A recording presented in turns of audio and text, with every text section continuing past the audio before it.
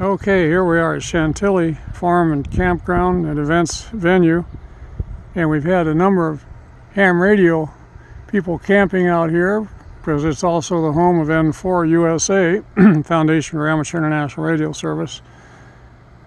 Here's one of our campers, been here a number of times, Larry W4MBC, and he's been using an antenna he calls the Camellia, which I haven't seen before, but Larry, tell me a little bit about the operation of the Camellia here. Yeah, well, good afternoon. I'm Larry W4 Mike Bravo Charlie, and I have a chameleon antenna system set up right now.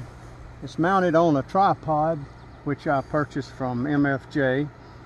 And the beauty of this antenna is it can be configured in so many different ways.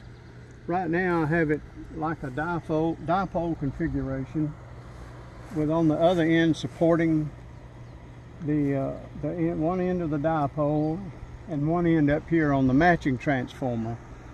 And off of that I have 4 radio wires, and it gives me excellent transmitting and receiving capabilities. And the beauty of this is you can configure it in so many different ways. I also have the vertical. I have the spike mount, which can be mounted directly in the ground with one ground radio going off from it, and you can set it up to where it would be in an NVIS configuration, near vertical incident skywave, and you can just do many different things, especially if your neighborhood has restrictions on antennas. And the whole objective of this is to be sort of an inconspicuous amateur radio operator, so none of your neighbors would complain about antennas. And it's an excellent build. I use an automatic antenna tuner, and it tunes all frequencies perfectly, and it will handle up to 500 watts. So you use your amplifier here with it once in a while? I do. I have a little MFJ solid state amplifier, and it just keeps enough power on it to where it makes other stations come in and you're able to communicate very easy.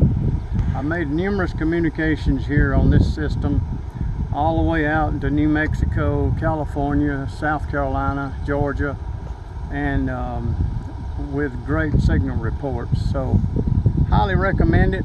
It comes with winders that when you get ready to put it up, you can wind all of the wires and cables up on the winders and put it away neatly where it'll be ready for use the next time. So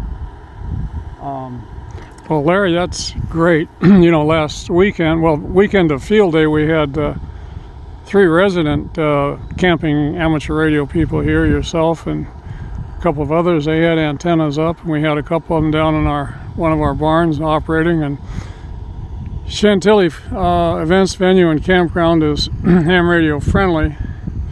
You see a beam down there at our camp office check-in area.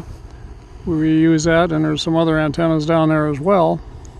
So we do quite a bit of ham radio, and we have a lot of ham radio people visit us here. We're up in the mountains, Blue Ridge Mountains, about 2,500 feet. It's a wonderful location to operate from, and field day we had a great operation on 40 meters. It worked just terrific. Well, thank you, Larry. We'll see how this turns out, and appreciate telling us about it, and we will probably get some more videos as well. wonderful. Highly recommend the chameleon antenna systems. Thank you.